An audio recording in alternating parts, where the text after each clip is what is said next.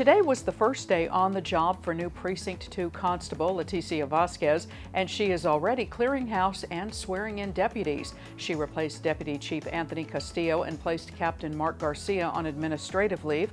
Vasquez was sworn into office yesterday, replacing former Constable Michelle Barrientos Vela. The Texas Public Policy Foundation is doing what the city has not done, putting a price on the city's Climate Action and Adaptation Plan. The foundation says implementing the plan could cost a family $1,000 a year in electricity costs. City Council will be voting on the plan next week. Residents who live along Lake Dunlap have worked out an agreement to replace the dam by creating a water taxing district.